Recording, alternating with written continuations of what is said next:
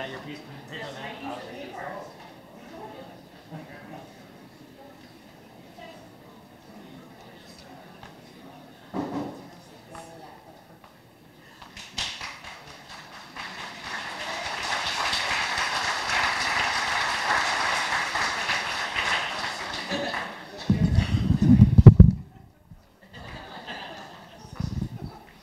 Hi, can you hear me? Welcome. Thank you for coming. Thank you all so much for coming out on a gorgeous Friday night. I appreciate you being here. This is going to be a really fun event.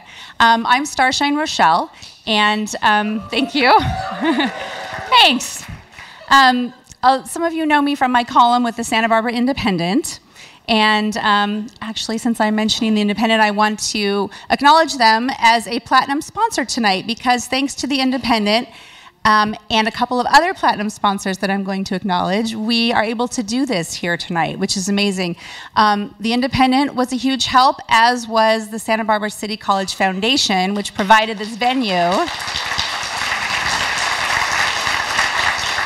And the wine, right?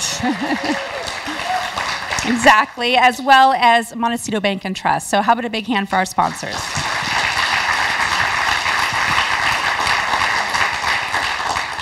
I also want to acknowledge a few elected officials who came out tonight. We have Santa Barbara City Councilman Jason Dominguez. Where's Jason?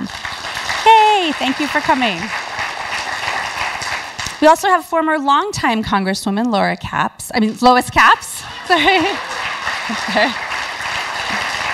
Thank you for coming, Lois. We also have a Santa Barbara School Board member and candidate for Board of Supervisors, Laura Capps, as well. And then we have Diana Villanueva. Where's Diana? Is she here? Maybe not here. Okay. Never mind that. We also have Michelle Sevilla for Assemblywoman Monique Limon. Thank you for coming. Appreciate that. So you know me as a columnist, but many of you don't know that I also manage media and communications for Fielding Graduate University. Oh, 1 second. We also have former Mayor Helene Schneider. Thank you. Appreciate that. Anywho, I manage media and communications for Fielding Graduate University right here in town. And I want to bring out someone who's going to tell you why Fielding is involved in this event, if you don't know. And that is our Chief Diversity Officer, Tomas Leal, who flew here from Philadelphia to do this tonight. Sure, thank you. Thanks. Thank you. Yeah. Thank you. I noticed that the wine sponsor got the biggest applause. I like this group. So anyway, bienvenidos. Welcome everyone to this great event. It's an honor and a privilege for me to welcome you and to make some very brief remarks, and I do mean brief. I was told they needed to be brief, about Fielding Graduate University and our connection to this really important event. Fielding are celebrating our 45th anniversary, founded and located in Santa Barbara. We're a distributed learning graduate university with several doctoral, master's, and certificate programs, with students both in the US and internationally. Our vision and mission speaks directly to our foundation of diversity, equity, and inclusion, and the connection to social justice in not just our research, but in the practical work that we do in communities locally and globally. Social justice is at the core of our education of what we refer to as our scholar practitioners. I attended the opening reception on Wednesday night, and that was quite a party. It was really a lot of fun. I wanted to say that because I do believe in the importance of celebrating pride, right? Celebrating it with party and with good times. And I also feel that part of our celebration is learning and building awareness about the issues surrounding our LGBTQ plus community, right? So I think it's a balance of both, and most pride events, you know, globally have that nice balance. Personally, as a Latino gay man, I carry with me the lived experiences of these two vibrant communities, the gay community, the LGBTQ community, and the Latino community, and is a reminder of the intersectionality of all of our identities. As I read the bios of our speaker and our panelists, and read about the rich diversity and experiences that they'll bring this evening to us, I remain hopeful that through these events, through these learnings, we will continue to educate ourselves and our community about the issues. So with that in mind, I invite you to engage in the learning with the panelists in the spirit of education and the power of action to continue to create change. So again, welcome, and I thank you for being here.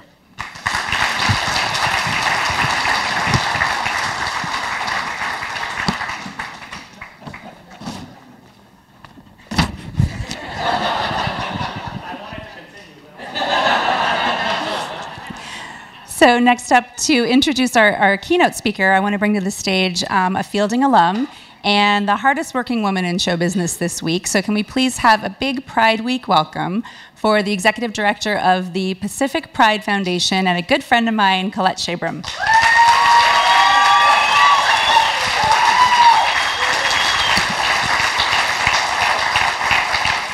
Well, good evening, everyone, and thank you for coming to our intimate conversation, Perspectives on Pride. We at Pacific Pride Foundation are so proud to partner with Fielding tonight and to bring this community the 2019 Pacific Pride Festival on the 50th anniversary year of Stonewall. So Pride is an important time in our community. In a diverse, multi-generational coalition that is the LGBTQ movement, Pride is a time to take stock in our progress and our civil rights and to celebrate our achievements as a community. And this year, we honor those trailblazers that 50 years ago stood up to hate in order to make our communities, our bodies, our futures more safe and more equal. So as we honor these milestones, we also must recommit to our future together. Pacific Pride Foundation provides programs and services to more than 10,000 people in Santa Barbara County every year, and we are the largest LGBTQ center between Los Angeles and San Francisco. So tomorrow, we will host Pride at Chase Palm Park starting at noon for a day that Santa Barbara can feel proud of. I hope you all come along and participate in the diverse crowd of thousands, LGBTQ, allies, supporters, as we stand with Stonewall. Tonight, our format is simple. Jim Obergefell will take the stage momentarily, followed by a panel discussion. If there's time at the end, we will take a couple questions from the audience. I am so honored to be introducing Jim Obergefell, a hero in our movement. Jim was the lead plaintiff in the Supreme Court case, Obergefell v. Hodges, one of the biggest civil rights cases of our time. It made it so that same-sex marriages are recognized across the U.S. in every state. I met Jim about 5 years ago before we knew the outcome of this crucial case. Jim was humble, he was grieving his husband, and he was seeking the right to be treated like any other married person in this country. But the state where he lived didn't recognize his legal marriage with a different state's license. He calls himself an accidental activist, and with all due respect to Jim, I think he's so much more than that. Jim represents a modern love story, a struggle for equality, and a milestone in the LGBTQ civil rights movement of today. It is my absolute honor and privilege to welcome Jim to my hometown and to the stage of our city college. So, will all of you give me a little bit of a hand in welcoming Jim Obergefell? Thank you. Thank you so much, Colette. Thank you, thank you. Oh.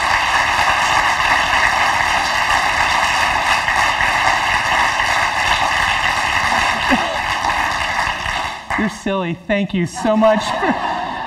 Thank you so much for that wonderful welcome. I am thrilled to be here, and Colette, Starshine, Fielding, Pacific Pride, thank you so much for inviting me to be here this evening. I am thrilled to be here. You know, I fell in love with John the third time I met him. The first time we met, I was still in the closet, and he scared the daylights out of me. He was this out gay man who was comfortable in his skin, and I thought for certain when I first met him, he would see right through me and say something to let it slip that he knew I was gay even if I wasn't out. The second time I met John, I was newly out.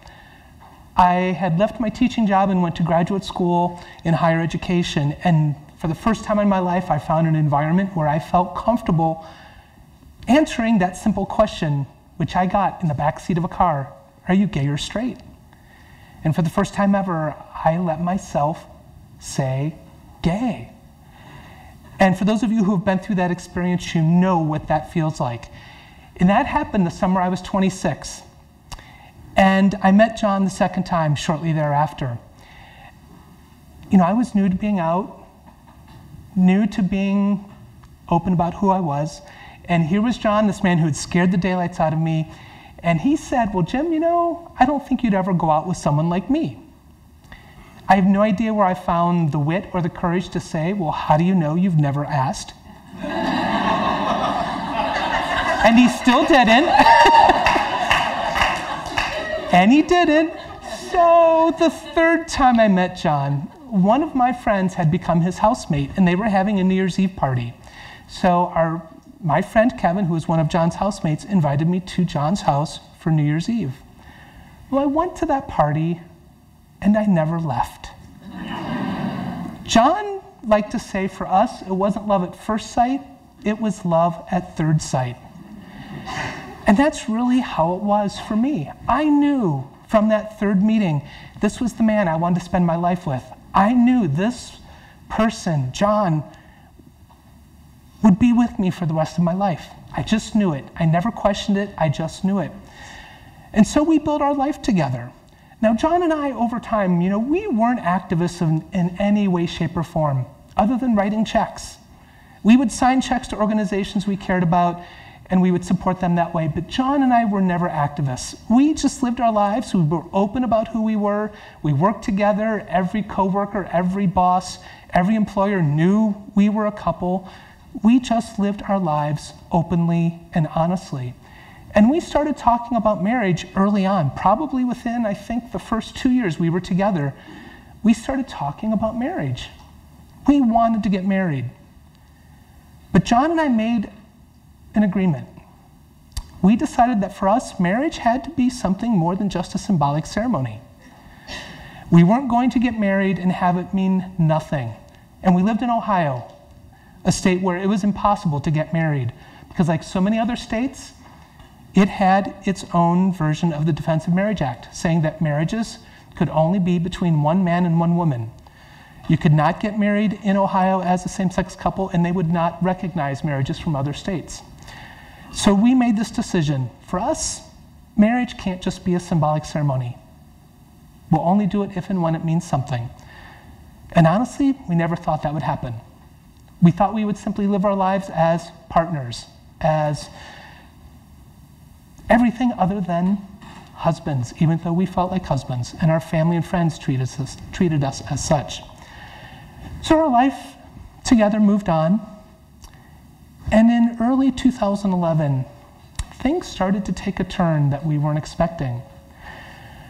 I noticed as John was walking around our condo that for some reason, it sounded different, almost like one foot was slapping the floor harder than the other. And I asked him about it, thinking he had sprained an ankle, pulled a muscle, but he hadn't. And we thought, well, this will go away. But it didn't.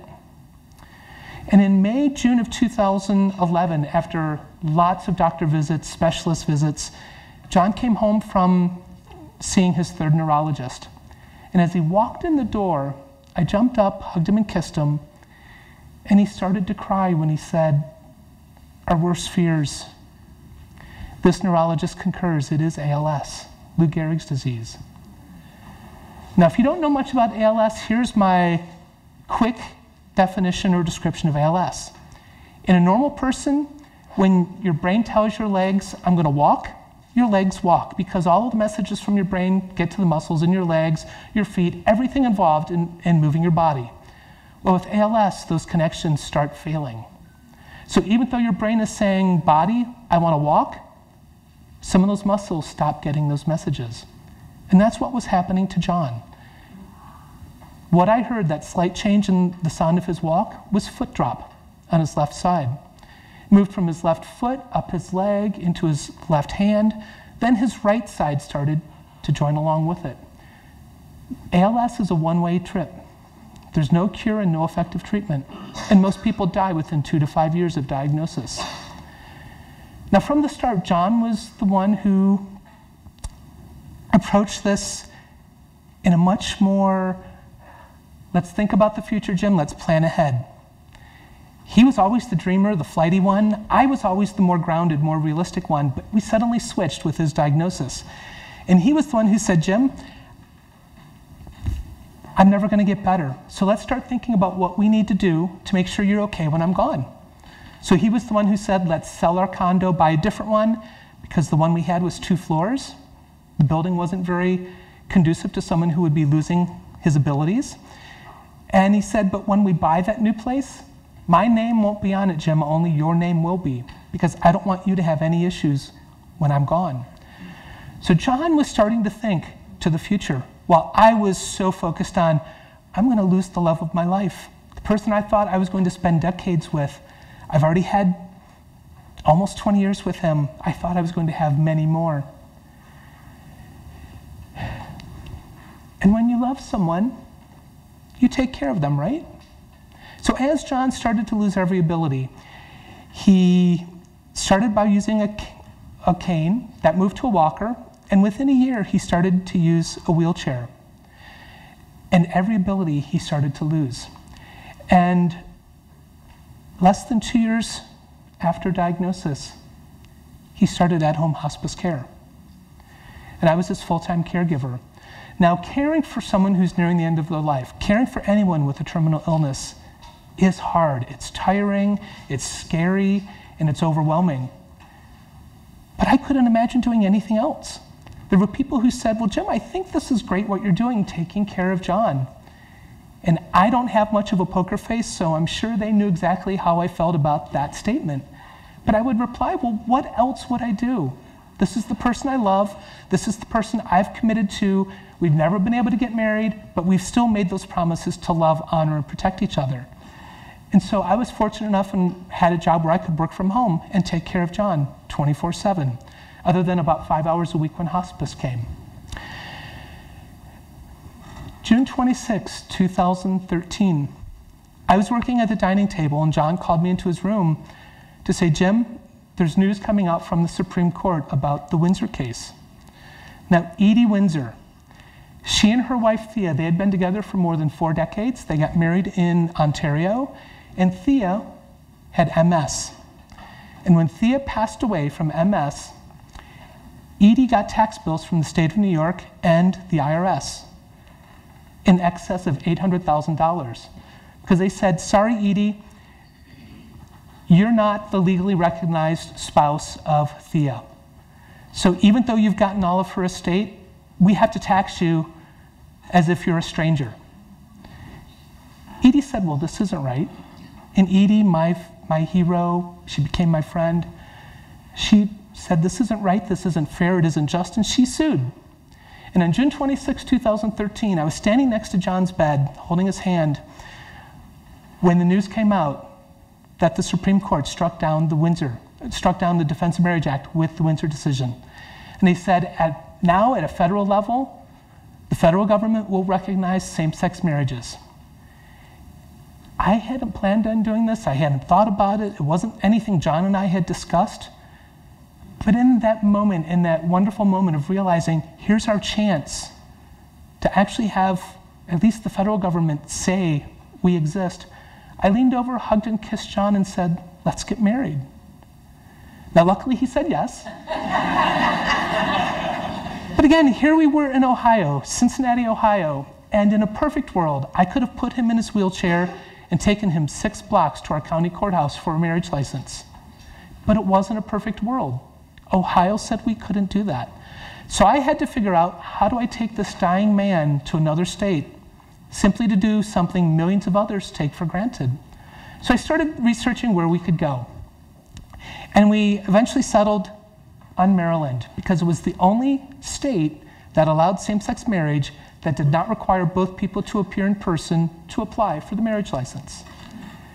My whole goal in this was, if I had to take John to another state, I want to make that trip as short as possible and keep him as safe and as comfortable as I possibly can throughout the whole thing. So Maryland made that easier. I could go get the marriage license, and then John and I could travel to Maryland to get married. Now, right after I proposed to John and he said yes, I did one other thing. I reached out to his favorite aunt, Aunt Paulette. Aunt Tootie's her nickname. Years before, Aunt Tootie told us, she said, guys, you, in my opinion, represent marriage better than any other couple I know. And if you ever have the chance to get married, I want to be the one to do it. So Aunt Tootie went to the internet where she clicked the ordain me button. Aunt Tootie was a bit more optimistic than we were about our future chances of getting married. So I reached out to Aunt Tootie and said, Tootie, do you remember your offer to marry us? Does that offer still stand? And Tootie said, absolutely, Jim, you tell me when and where. I will be there, ready to do this. So we knew where we were going. We knew who was going to marry us. Had to figure out, well, how do we get there? I couldn't take John to the airport and fly on American or Delta. That just wasn't doable in his shape. And I wasn't willing to put him in an ambulance to go from Ohio to Maryland. So that left really one option, a chartered medical jet. Now, I hate to break the suspense, but those things aren't cheap.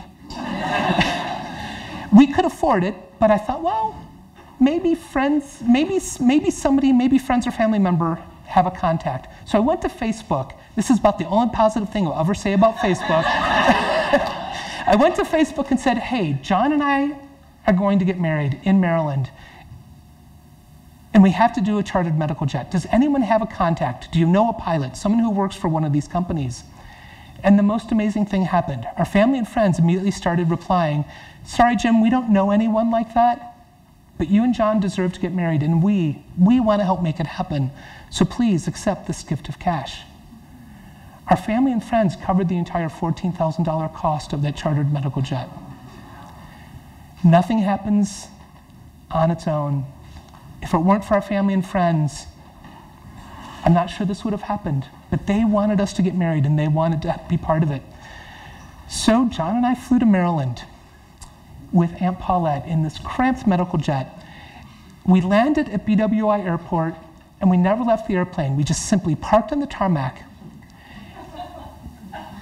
And I got to hold John's hand, and we got to say those words we'd wanted to say for 20 years. I thee wed. I do. And it really was the happiest moment of our lives. A lot of people say, well, after 20 years together, does it really make a difference when you get married? Yeah, it does. I can't describe it other than to say we felt better, we felt different, we felt more complete. And I get the feeling some people out there agree, understand that feeling. And it really was the happiest moment of our lives. Now, one thing that we had agreed to before we left, a friend of ours worked for the local newspaper, and she was on the editorial board. And she said, Jim, I've been pushing the paper to come out in support of marriage equality. John and Jim, I know you're going to get married. Would you be willing to have me write a story about it? So also meeting us on the tarmac in that chartered medical jet was a videographer who took photos and video of our marriage. We got married on a Thursday. 2 days later on Saturday, that story came out online. It was going to be in the Sunday print paper, but it came out online the night before. And friends of ours were at a party where they ran into a friend of theirs, a local civil rights attorney named Al. And our story came up in conversation. And our friends, Barb and Mike, said to Al, you've got to go read this story. It just came out, it's online, and they talked about what John and I had gone through just to get married.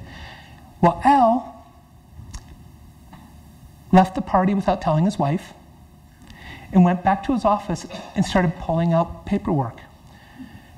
Turns out when that Windsor decision came out, he had put his entire office to work trying to figure out how can we take that and use that to attack Ohio's Defense of Marriage Act. Then our friends got in touch and said, Jim, our friend Al, who's a civil rights attorney, wonders if you might be willing to talk to him. So on Tuesday, 5 days after we got married, Al came to our home. Now, Al is this amazing civil rights attorney who has fought for prisoner rights, women's rights, reproductive rights, LGBTQ rights in Cincinnati, and he's done it for more than 4 decades. And he's kind of rumpled and just kind of disheveled, but he came into our home and he just simply sat down and talked to us. And he pulled out a piece of paperwork, a blank Ohio death certificate. He said, no, guys, I'm sure you haven't thought about this, because why would you be thinking about this when you've just gotten married? But do you realize that when John dies, his last official record as a person, this death certificate, will be wrong. Ohio will say he's unmarried, and Jim, your name won't be there as his surviving spouse. Now, he was right. We hadn't thought about that. We knew Ohio wouldn't recognize our marriage, but that was an abstract understanding. This piece of paper, John's death certificate, his last record as a person, that made it real, and it made it hurtful, and it made it harmful. So Al simply said, do you guys want to do something about this? So John and I discussed it, and once again, John was more worried about me. He said, Jim, yeah, I think we should, but I want you to understand this is all on your shoulders. He was completely bedridden. He's like, I can't do anything, Jim. This is all on you. He said, I think we should, and if we do this, I'm okay with you going to court. I'm okay with you doing whatever you need to do, taking time away from me. Because that was a way for John to thank me for taking care of him, but also a way for him to fight for our marriage. So we told Al, yeah, let's do this. So we sued the state of Ohio and the city of Cincinnati because both are involved in marriage licenses. And our legal argument in Ohio, if an underage couple wants to get married or first cousins want to get married, they cannot get a marriage license in Ohio. But if they get a marriage license, let's say in West Virginia or Kentucky, as soon as they cross the border into Ohio, Ohio recognized their marriage. And they treated that marriage exactly the same as every other marriage, even though they could not get married in Ohio. So our legal argument was, state of Ohio, you're creating multiple classes of people, and that's unconstitutional. So 11 days after we got married, I took the stand in federal court, and I got to read a statement to the judge. I got to talk about John, what he meant to me, what our marriage meant to us, and what Ohio's Defense of Marriage Act meant, how it hurt, how it harmed us. And at 5 o'clock that day, federal judge Tim Black released his ruling. And in his ruling, it started with this sentence, this is not a complicated case. He ruled in our favor. Said, Ohio, when John dies, you have to recognize their marriage on his death certificate. 3 months later to the day, John died. But he died a married man. He died knowing his death certificate would say he was married. He knew his death certificate would say, I was his husband. And I know that gave him some comfort at the end of his life to know that our marriage meant something, that our marriage existed, that our state recognized us as valid. After John died, of course, my life kind of fell apart. Wasn't easy losing the love of my life, but I did the best that I could, and I just kept going. Now, Al, he kept going as well. He had a second case, which was all about the beginning of life. He had 6 same-sex couples with children. They either gave birth in Ohio, adopted in Ohio, and they sued the state of Ohio to say, guess what, Ohio, our kids deserve accurate birth certificates, listing both parents' names. They went before that same federal judge, and they also won. Now, I will tell you from the start, Ohio, and then when we got to appeals court and to the Supreme Court, the states kept arguing, well, you know what? These Defense of Marriage Acts are constitutional because the people voted on them. A majority of voters voted for them. And I'll never forget Al, in our very first hearing, when that argument came up, he said, the surest way to abridge the rights of a minority is to allow the majority to vote on them. Now, another thing, Al got a lot of pushback from national organizations saying, don't do this. This is the wrong case. Don't do this. This case, John and Jim's case, doesn't fit our, meaning the organization's, strategy to win marriage equality. They wanted him to drop it. And Al said, I'm sorry, I have clients who are being harmed, and my job as their attorney is to do this. I will not drop this. And that's one of the challenges when you have a lot of organizations out there. A lot of organizations think their way is the only way, the right way, and they will push back. And that's exactly what we experienced. But Al said, nope, sorry. My duty's to my clients, not to you. And he won them all over. So now, we won, the birth certificate case won, and then once John died, the state of Ohio appealed to the Sixth Circuit Court of Appeals. They had to wait until he died before they could appeal. And at that point, our case, along with 4 cases from Kentucky, Tennessee, and Michigan, were consolidated with our case. And we went to the Sixth Circuit Court of Appeals. Now, we were warned right from the start, don't get your hopes up. This is one of the most conservative appeals courts in the nation. So we went to the Sixth Circuit, and in December of 2014, they ruled against us. Now, for me, that was the low point.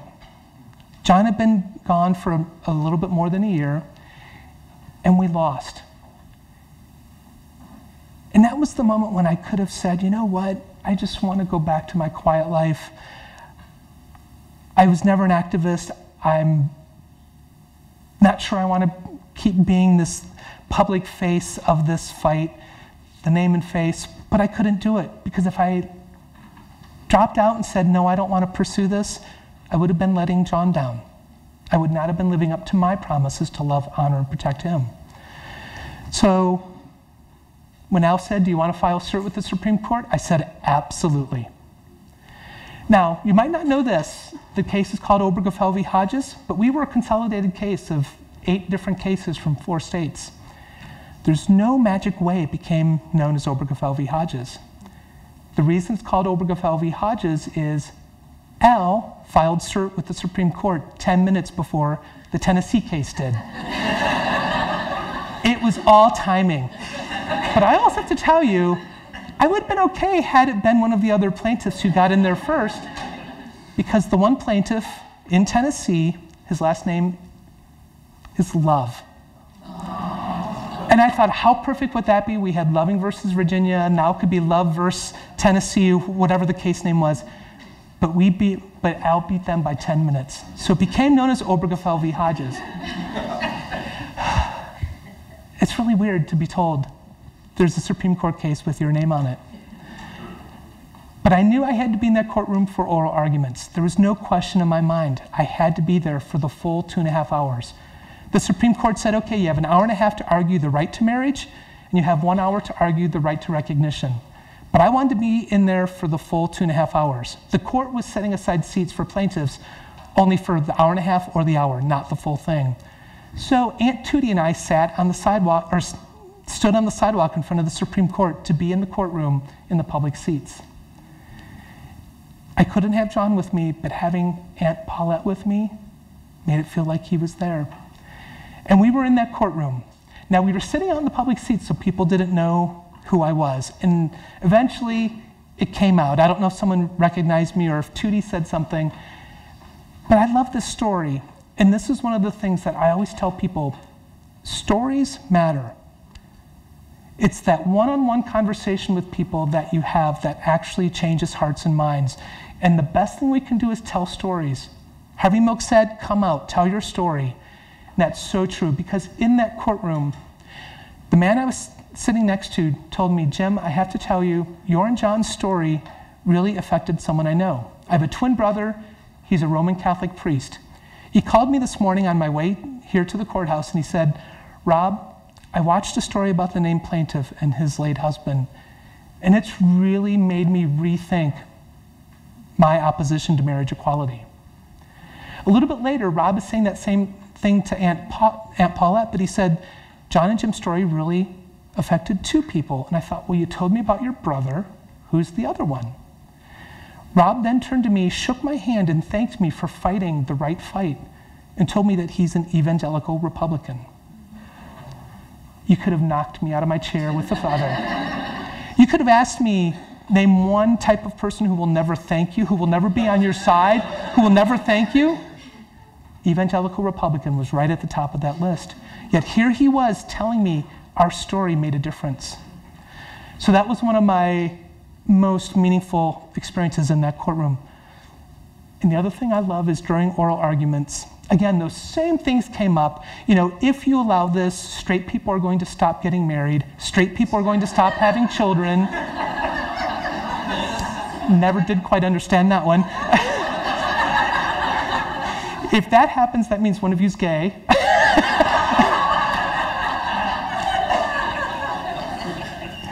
But then one of the Supreme Court justices brought out that other tired argument. You're trying to change the definition of something that's meant the same thing for millennia. You're trying to redefine marriage and make it mean something new, something that it's never meant before. And Ruth Bader Ginsburg, she can have any organ of mine she needs.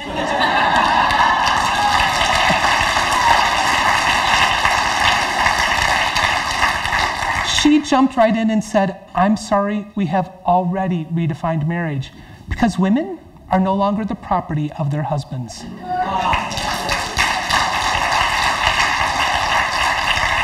I sat through that 2.5 hours, and then I knew, well, it's going to be at most 2 months before we get a decision, because that was end of April, and the Supreme Court's term ends in June.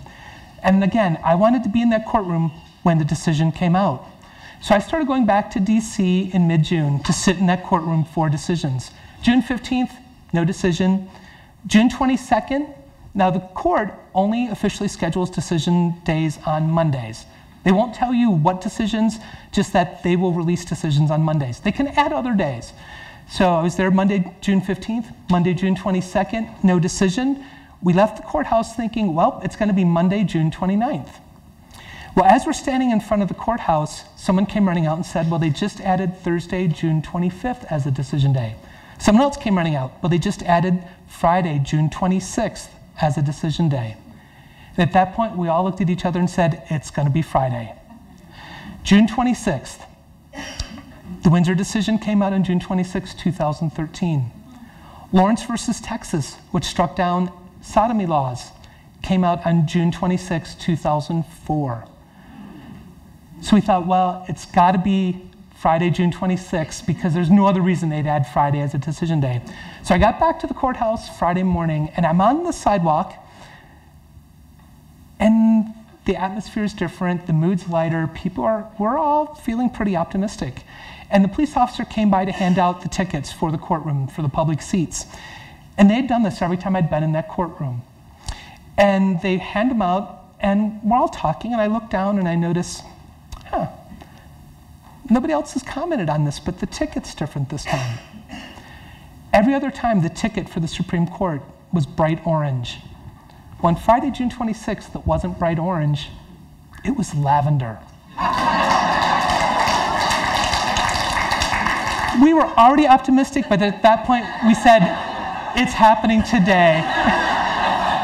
And I will also say, one of the things still makes me upset is when you get to the courtroom door, they take the ticket. So I don't have my lavender ticket, number one.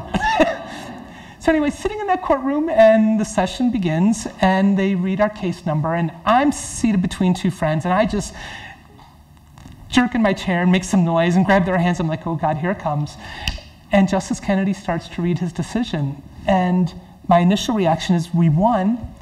And he kept reading, and it's legal writing, so not always the clearest. And I found myself thinking, well, did we really win? I don't know. And then it hit me that we did win, and I burst into tears. And all around that courtroom, people were crying. Al was there on the other side of the rail, closer to the bench, and he said, Jim, I have never seen so many attorneys crying in a courtroom. And of course, my first thought was, John, I wish you were here. I wish you could experience this, know that we won. And then that was followed by this unexpected realization that for the first time in my life as an out gay man, I felt like an equal American.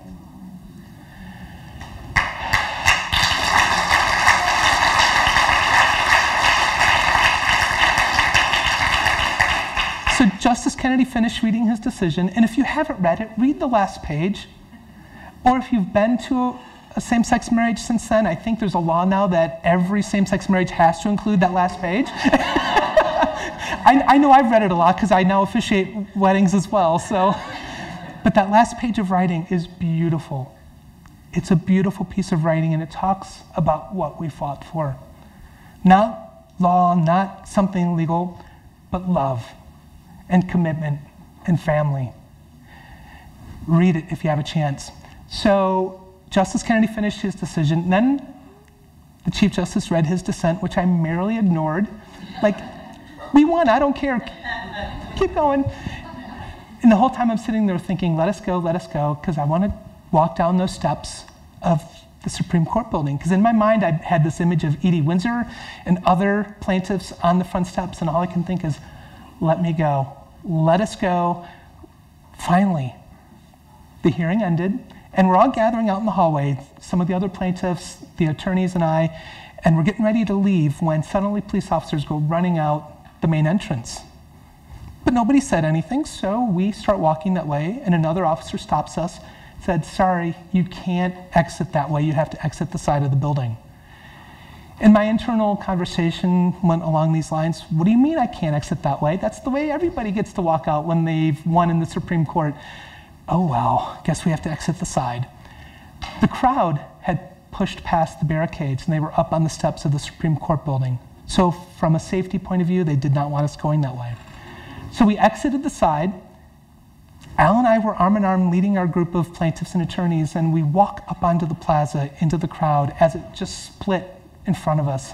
People were cheering, people were crying, singing, giving us hugs, high fives, and I mean, the air was electric.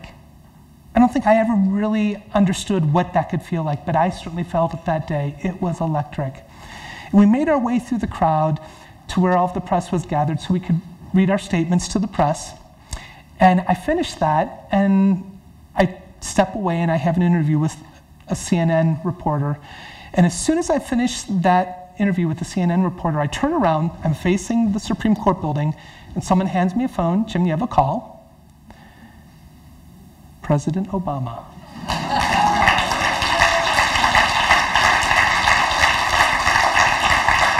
As I'm trying to hold a conversation on speakerphone with President Obama in the midst of this celebratory crowd.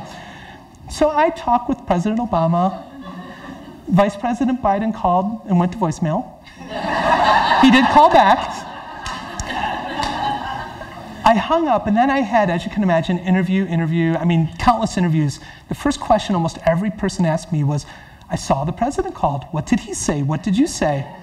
I don't know. I really had no clue other than it was, I remember him saying something along the lines of, thank you, Jim. You and your husband helped make the world a better place. But I'm so glad that happened in front of that CNN crew because they got it all on tape. And a few days later, the White House released a video, and it's a split screen. The president sitting at his desk in the Oval Office on one side of the screen, me in front of the Supreme Court on the other, and it's our conversation. And I watched it, and I breathed an enormous sigh of relief. I did not sound like an idiot. I was respectful. But you know, you never expect to get a call from the President of the United States. And that one part that I can remember him saying, you and your husband helped make the world a better place, that really resonates with me still, because this whole experience wasn't something I had ever thought of, ever planned. John and I did not go through a selection process. We were not interviewed. We were simply people who got married, and an attorney happened to realize we had a problem that we hadn't thought about. There was nothing planned about this. It just simply happened because we were in a situation, met the right person, someone we trusted, and someone who put this in a way that made sense to us and also made us say, you know what? No, we are not putting up with this. Our relationship, our marriage deserves better. And relationships like ours across the nation deserve better. So to have President Obama say, you and your husband help make the world a better place, you know, I think everyone as a kid you hear growing up, one person can change the world, a couple people can change the world. I think most of us hear that and think, whatever. Well, I've learned that it is true because I lived it. And it wasn't just me. It was John and me. It was more than 30 plaintiffs in our case. Another widower, a funeral director, couples, children. The youngest plaintiff was a 2-year-old boy named Cooper, who still calls me Uncle Jim. His dads live in Manhattan, but they adopted him in Ohio. We, as a group, fought to make our world a better place. We fought to have our relationships matter, to mean something. And that's what I still think about, is that that's not just a tired old cliche that one person or a group of people can change the world. It does happen. And that's what helped me get through this, was being part of that group. We became a family. They supported me and helped me through the loss of my husband, but it was also realizing this has become so much bigger than just John and me, so much bigger than our marriage. This impacts people across the nation. And it also impacted people across the world, because other courts around the world will reference Supreme Court decisions. So it's amazing the impact you can have when you find yourself in the right place and you're willing to say, yes, I'm going to do this. Even though it scares the daylights out of me. I've never thought I would sue the state of Ohio, the city of Cincinnati, never thought I'd be in the Supreme Court, and I certainly never thought I'd have a landmark civil rights case bearing my name. But it was the right thing to do. And I think back to that day when Al said, do you guys want to do something about this? You know, here was John dying. We didn't know at that point he'd be gone within 3 months. But it didn't matter. It could have been within a week, and it was the right thing to do. It was such an easy decision to say, yes, we want to fight for each other and our marriage and for people like us. And in our current world today, that's what we need to keep fighting for. We have to keep fighting for each other. And it isn't just about me. It's about so many others. And I'm realizing I have gone on way too long. No, so my apologies for going on so long, but you know, that's really all I want to end on that when you find yourself in a situation where you have a choice, you can do what's right or you can walk away. Don't walk away. Do what's right, because when you fight for what's right, when you fight for love, and that's all I did, I fought for love, an awful lot of good can come out of it. So thank you so much for having me here tonight. And again, my apologies for going too long.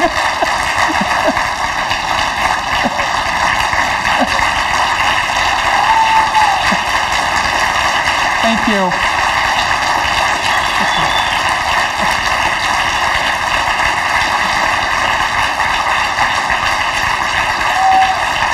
Thank you so much.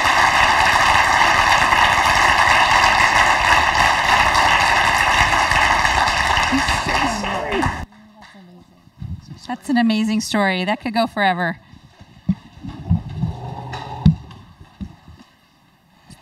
So we're going to set up the chairs for the panel now. And while we do that, I just want to remind everybody that the Pride Festival is tomorrow. So I hope you'll come out to that. It's at Chase Palm Park, just down the road, from noon to 7. And it's free, and it's for all ages, and it's super fun. Who's been?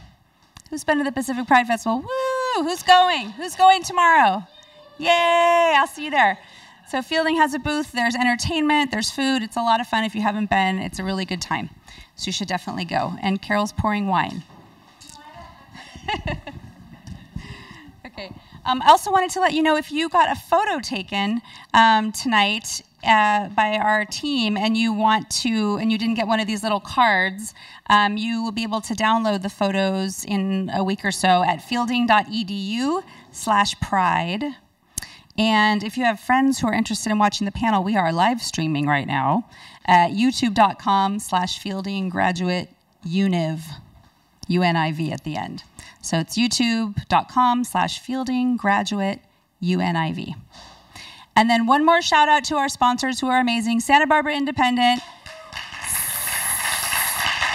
Santa Barbara City College Foundation, woo! And Montecito Bank and Trust, thank you so much. When we told them we wanted to do this event, I was shocked. Every single place we called was like, we're in. They were so fast. What do you need? How can we help you? And it was just an outpouring of love, and it was wonderful. So thank you so much. Okay, I guess we're set. And I'm going to call our panelists up. Are you ready, Jim? Come on out. Sit where you like, except for that. That's Ellen's seat. All right, so we just heard from Jim. We heard his story. Ellen Broidy, if you would come up and join us as well. Thank you, ma'am. Their bios are in the program, but Ellen was a co-founder of the first Gay Pride March and a member of the Gay Liberation Front, and she'll tell us all her whole story. But I also want to... No, we're going to be brief. It's going to be great. We want to invite Dr. Aiden Hirshfield. Please come up. Sit wherever you like. Aiden is a Fielding grad. He graduated in media psychology, and he did his dissertation on transgender studies. Really interesting stuff. Maybe he'll tell us about that too.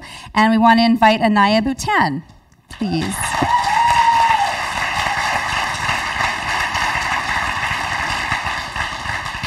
Anaiya is 14 years old, and she's a Pacific Pride Foundation's youth advocate leader this year.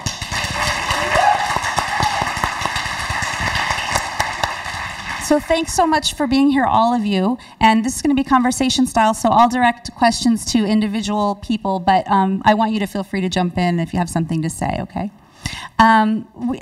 We deliberately invited a panel of all ages because we wanted to really look at LGBTQ plus rights from multiple perspectives. And so the first thing before we get to that is I want everybody to kind of tell us their story briefly of how you came to engage with the Pride community. What do we need to know about you that's not in your bio in the program? Let's start with you, Ellen. Well, I should start off by saying that I am the senior citizen on the panel. I like to think of myself as an artifact. A movement that did not start out as a pride movement. It started out as a movement for liberation, and there probably are some subtle differences there. But I have been involved in this movement, however you want to call it, since probably 1965 or 1966, starting in an organized way with the second student group dedicated to LGBT. We didn't have the other letters in those days. We had a diminished alphabet. But the second group, university-based group, that was dedicated to our rights and our liberation. And I kind of like to think that I have been in this fight all those years. I get tired sometimes, but looking at the panel and hearing Jim, I'm actually energized again, so I thank you. Yay!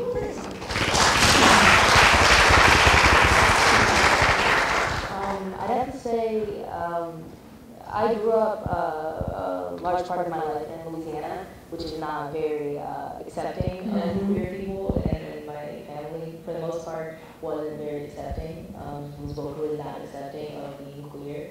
So I tried a long time to act straight or make it seem like a possibility for me to be straight, but it didn't happen. So when I was able to move to Santa Barbara, I came out before I went to 7th grade, and then I got in touch with Pacific Pride Foundation, and they make sure that your voice is heard and put you in areas where you can explain your story, tell your story, and reach out and help other people that are in situations like you. So yeah. Nice, thank you.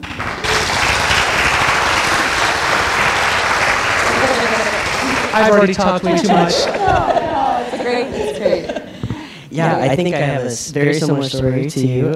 That I was in high school and there was this like very isolated GSA, and it was a GSA at the time. You know, we didn't have queer at the time. What's GSA? Gay Straight Alliance, right? So it really was like that, an opportunity for people who felt they wanted to be part of this group, but there really wasn't that. There was still a lot of stigmatization about my community and about my identity. So I was actually the first person to bring a girl to prom at the time. So I'm trans, so I was a girl at the time, and so I brought a girl to prom, and that was the first time ever, and that was just a really exciting experience, and it kind of facilitated a lifelong dedication to this area and to inclusivity and diversity, and really it wasn't until college when I was in a lesbian sorority, which is actually kind of like a queer sorority, and I met my first trans person who was happy, who was successful in their life, and they weren't this kind of identity that I had like predetermined in my head I was going to be if I had come out. So it was a few years after that I was really inspired to be like, okay, I can do this, and I transitioned, and it was just really since then I've just been involved in the community a lot. Thank you.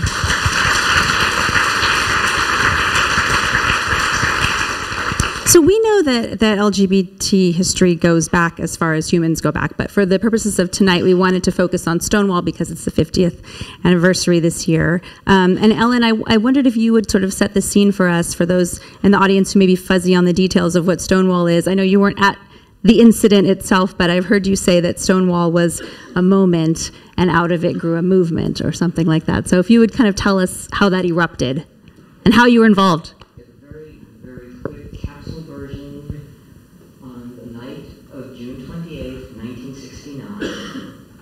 At the Stonewall Inn, which was a mafia-run bar in Greenwich Village, and I should say at this point, all the bars that catered to the lesbian and gay community were mafia-run. The bars would be raided with some regularity, and they'd be raided for a number of different reasons. One of the common reasons was the payoffs to the cops didn't come through in a timely enough manner. Other times they'd be raided because the city was planning, there were going to be a lot of conventions and tourists in town, so it seemed like a good idea to clean up the streets.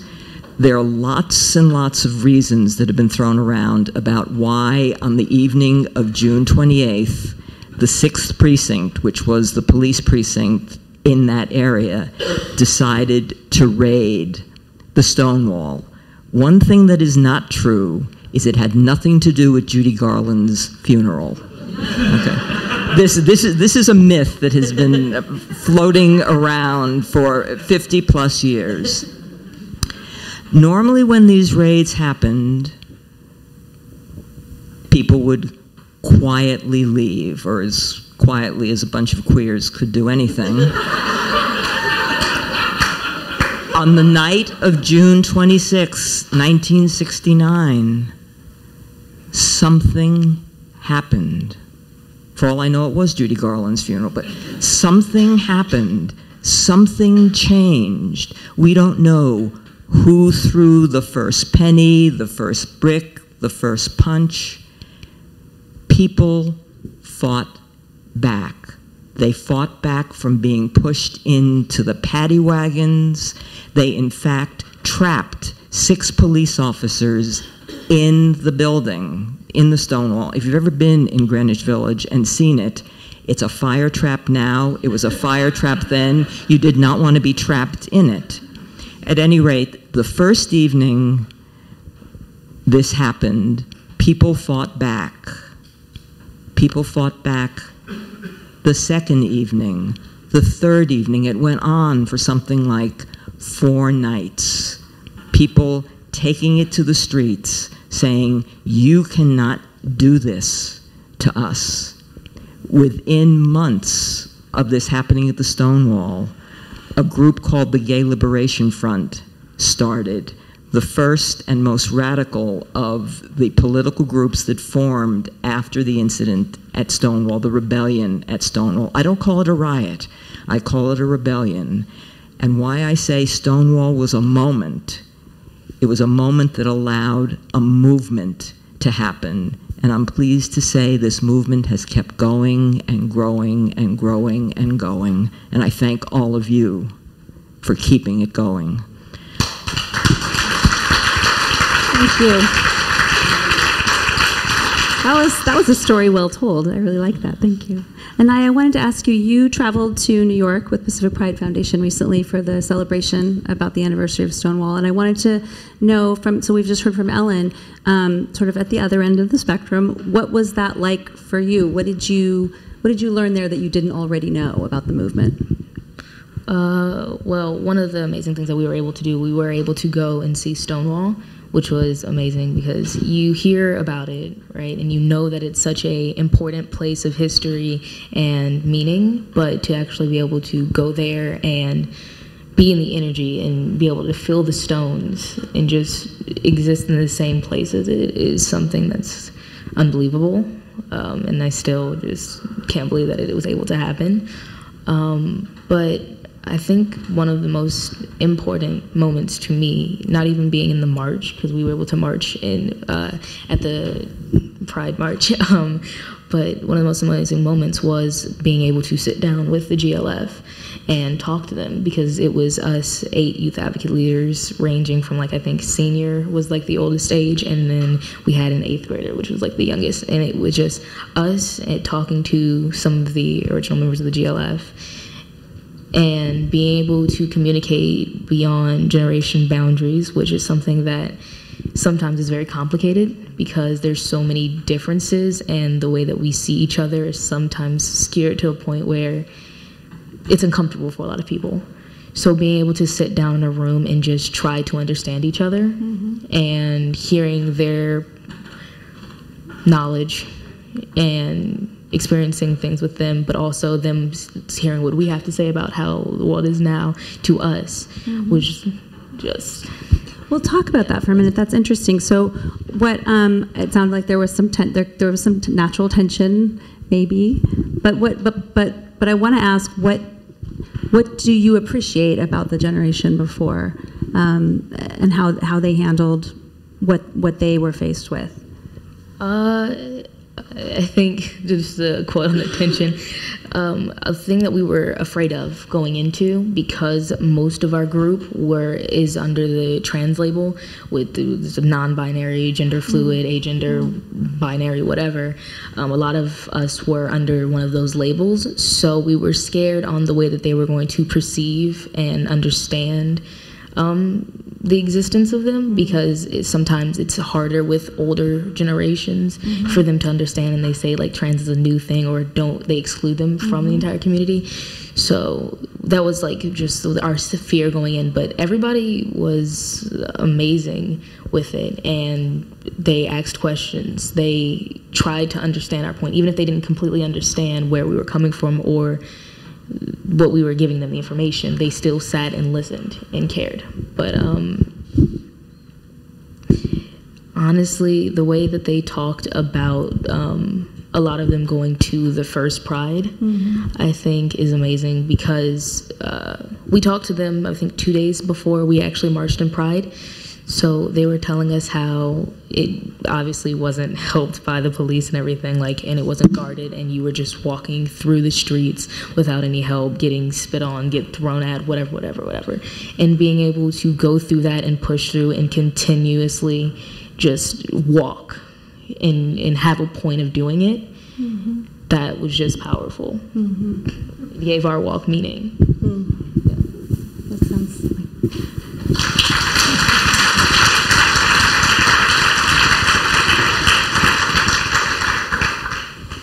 Tomas mentioned earlier about how it's important to celebrate, but it's also important to educate and talk about, things that we're learning and study. And one of the things we talk about at Fielding a lot is one of the things Fielding's known for is psychology.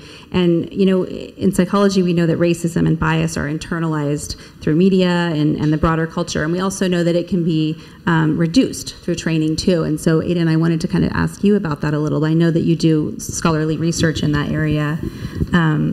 And I wanted to find out kind of what you've learned about our psychological understanding of bias and how that might be used or is being used in research that might benefit the community in terms of cultural understanding and even the furtherance of rights down the road. Yeah, absolutely. So because my focus is on media psychology, that's kind of where obviously I'm going to talk about. And I have, a couple cool things. I think part of it is we have to understand the role that we play in communication, in communicating our beliefs and our bias and things like that, and our internalized bias and our microaggressions that we commit, as people who don't understand and are just not exposed. And so a lot of what I study is the impact that not media just has on the uses and gratifications that trans people and non-binary people turn to for media, but also how that affects others. And a great example is there's been a lot of research on why do people even use media? What are they turning for? Are they on there to, explore identities? Are they on there to understand transition options? But really what they found was that media was that an opportunity for them to communicate complex and challenging things to others and with others, and to have those difficult conversations that would otherwise be potentially dangerous in their face-to-face situations, right? And so media plays this incredible role in allowing us to kind of mediate those experiences. But on the opposite end of it, when we look about the way that we internalize things, just on one example is a recent study came out looking at gay men's body image issues, right? And they learned from that was that gay men internalize body image issues the same way that women internalize body image issues. And it has the same effect not only on them, but on the people who they share with, right? On everybody on Instagram who sees their selfies that have been filtered out and things like that. So we're perpetuating this in the things that we do, obviously, but we're also internalizing what people are giving us as well.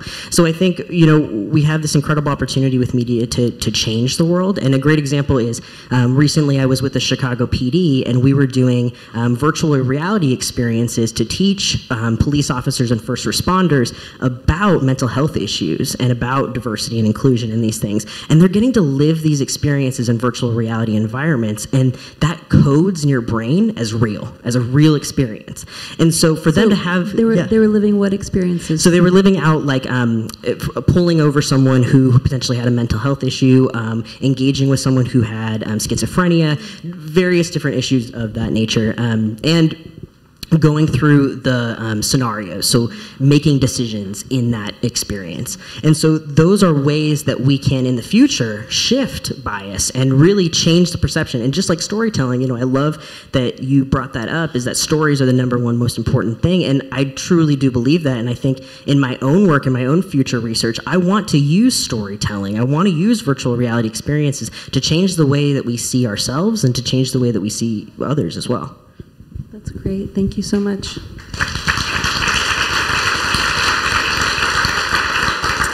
I kind of want to hear from you all on this, but I want to start with you, Jim. What do you think is the most pressing or immediate needs in your community that you see of the people you interact with in the community from policymakers?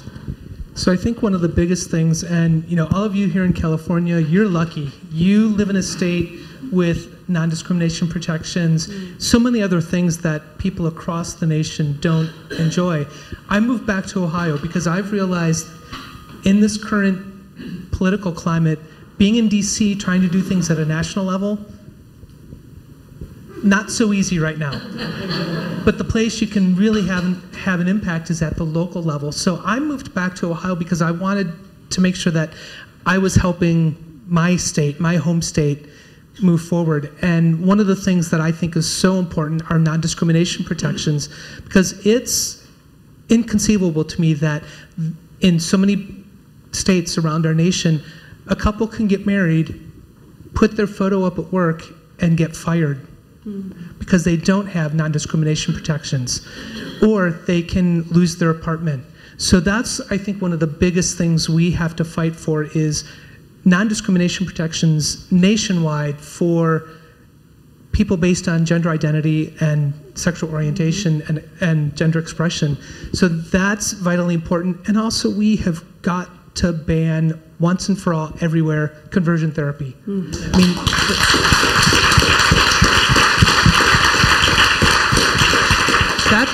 that's nothing more than child abuse, and it has to end. And our transgender siblings, they can't live their lives without fearing for their lives. And I don't know how we fix that, but to me, those are, you asked for one, but to me, I think those are the three most important things that we have to work on across our nation, and especially at local levels, because if we change it at the local level, that's going to be change that lasts and spreads. So those are the things I think are really vital right now. Anyone have anything to add? Yeah, I'm going to speak now generationally.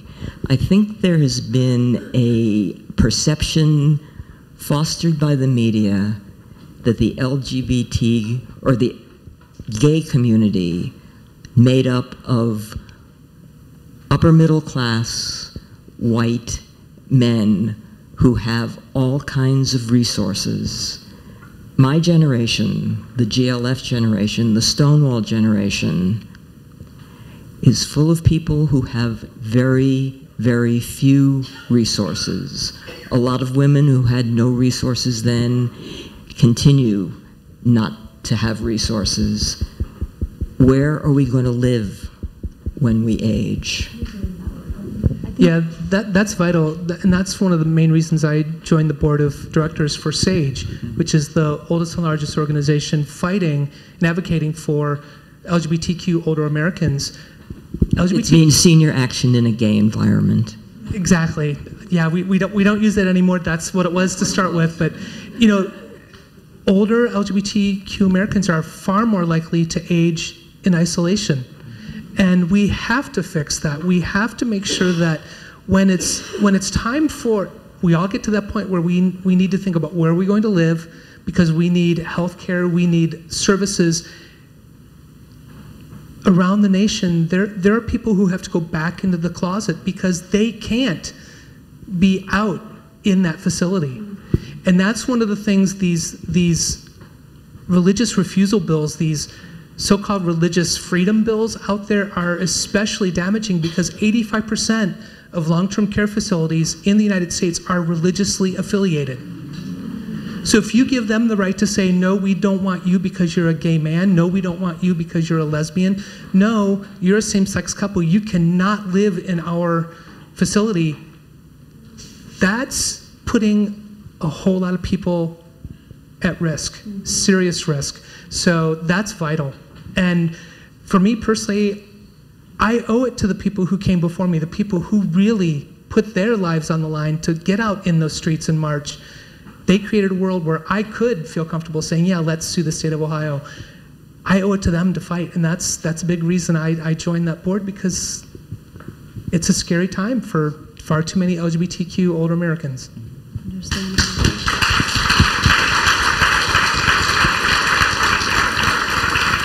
I want to ask you, what are best practices for allies? I had a couple of friends asked me to ask you guys, like, what do well-meaning cis straight people need to know in order to be more supportive and effective? Any advice? I was just going to say allyship is obviously needed. You can't fight the fight alone. Yes, we have gay people and we have queer people, LGBT people fighting, but you have to have some of their help also. So we need you. But an important thing to remember and to realize is that, yes, we need you. Yes, we need your help. You're there to lift us up and get us seen. but that means that you're holding us up and you're not at the top of the pyramid. Mm-hmm. So you have to make sure that you're letting the people's voices that need to be heard. Mm-hmm. It's because it's something that continuously happens in a lot of different communities of minorities where other people come in and yes, you're helping and thank you, but you're kind of taking up more space than need be.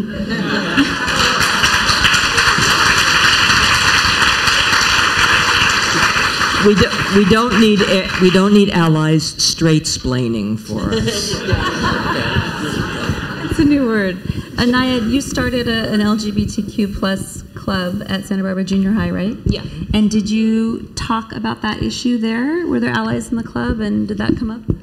Yeah. How do you manage that in a junior high setting? Well, junior high.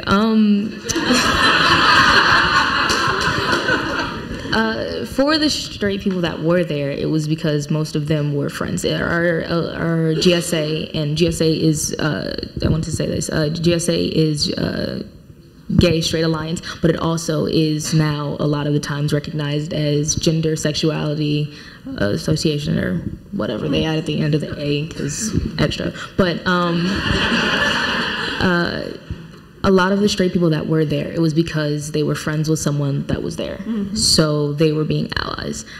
There were other people that weren't there, supposed to be there, but most of the time it wasn't really them just trying to support it. Our GSA was a safe space. That's it. Like, it wasn't this organized big thing where we were constantly talking about issues, but we did. Mm-hmm. And we did bring up a lot of issues every once in a while.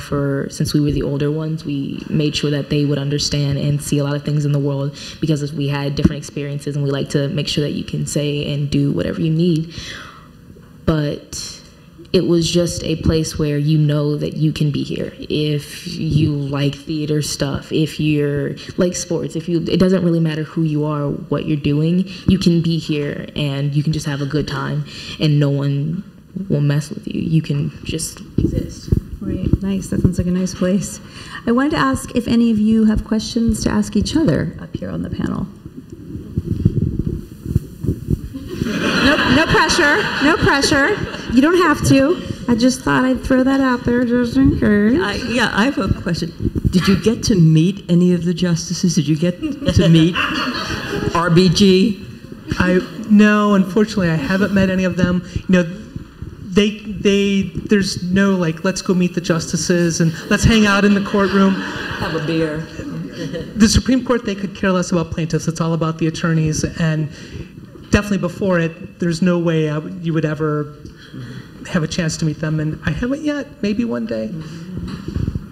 Ellen, I'm going to open it up to questions in just a minute, but Ellen, I had coffee with Ellen last week, and she told this amazing story that gave me chills.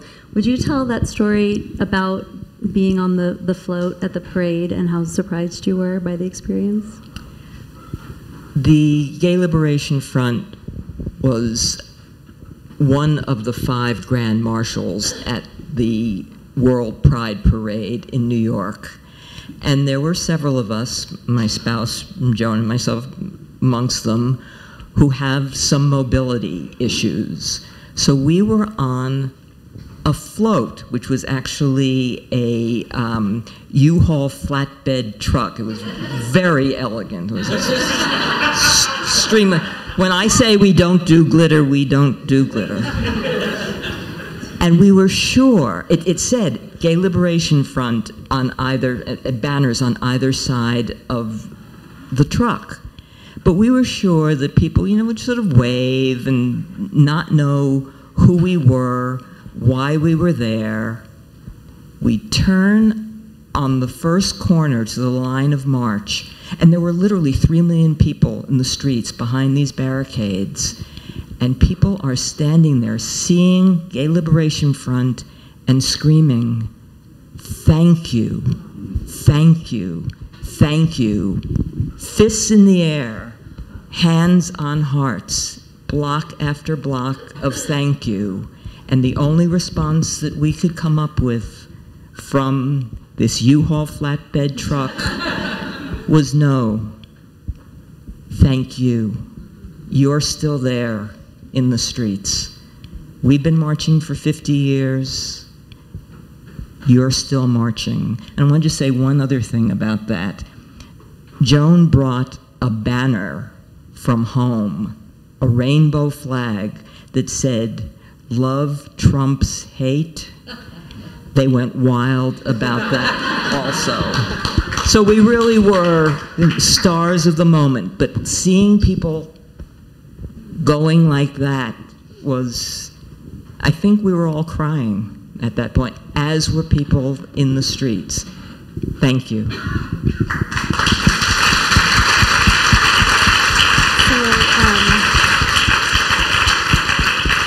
if I could have Hillary and Iselina here. Yes, we're going to have Aiden and Ellen, if you could hand these ladies your microphones, and then you guys can share. You can share. You can share. And if anyone has a question for the panel, yes, why don't we have Stacy Christopher over there. So, living in a very divisive time right now where civil liberties are being attacked, not just daily but hourly, right? There seems to be two camps, like all you need is love and rebellion. So, living your journey, what's your opinion on rebellious acts versus acts of love, or that can interchange with one another, or do you feel like one type of action is more needed now than another? Who wants to take it? I don't want to do it. I think that what you can see from different civil rights acts in the past, like use the entire civil movement with black people, right, or black rights. You have the two sides with like the all love, we're protesting peacefully, doing everything with like Martin Luther King, right? But then you have the militant, we're fighting back because there's no way that they're gonna listen to us unless we fight, right, with the Malcolm X. So you have two sides that they coexist at the same time. Maybe one might be seen higher than the other because you hear about Martin Luther King a lot more often, but without both of them fighting, nothing would have happened. So you need both sides. Yes, we have to have peace, love, trying to make sure that we love everyone, but we also still can't just love and take the hits without trying to fight back, because then you're just going to be sitting there love but beat up on the ground. You know, that's not really going to get you anywhere. So you need both sides, because you can't also just go in straight with hate, because then we're no better than them. So you have to have both sides, I think.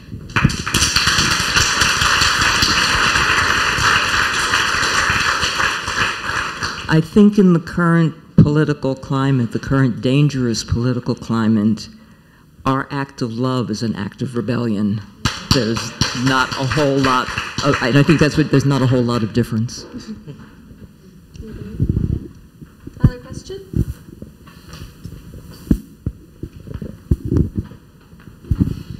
What was the Supreme Court vote? It was 5-4. When I left oral arguments, I walked out thinking it was going to be 6-3. Don't ask me why, I can't explain it, but I was disappointed it was 5-4, but we still won. Certainly would not happen that way today.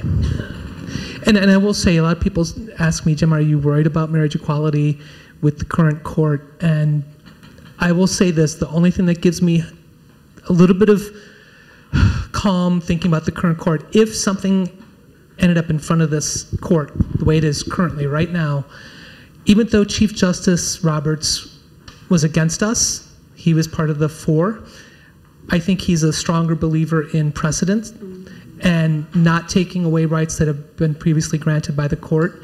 So what gives me hope is thinking if something showed up in front of that court in its current condition, I think he would switch and say, no, we are not overturning Obergefell v. Hodges. If the court changes more, all bets are off. And there have been too many changes in federal courts across the nation to feel very comfortable. Last questions. I promised everybody we'd get out of here by 8. We have one in the back there.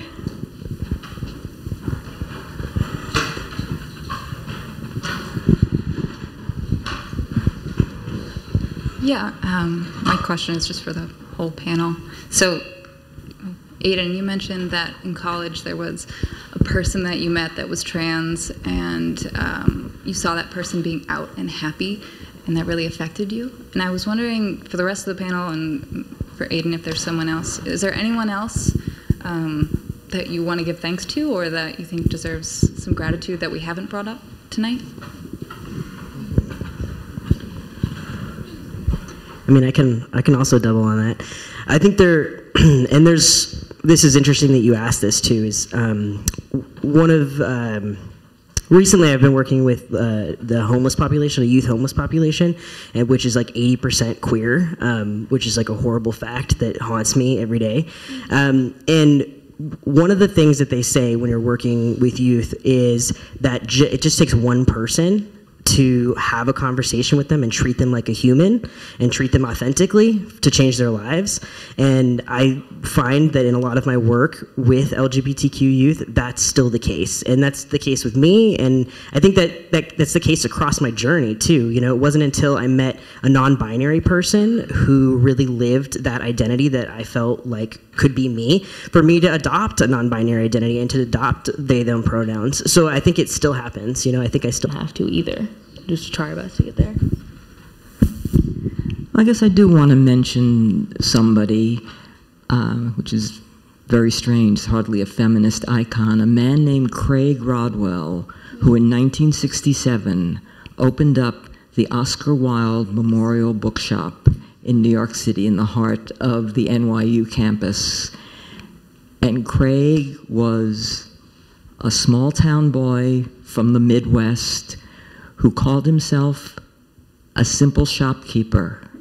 And he opened up my eyes and made things like the student group at NYU possible, the Gay Liberation Front possible. Lots of things were possible because, as Jim has said over and over again, somebody took a chance, somebody simply said, yes, I can. And that was Craig for me.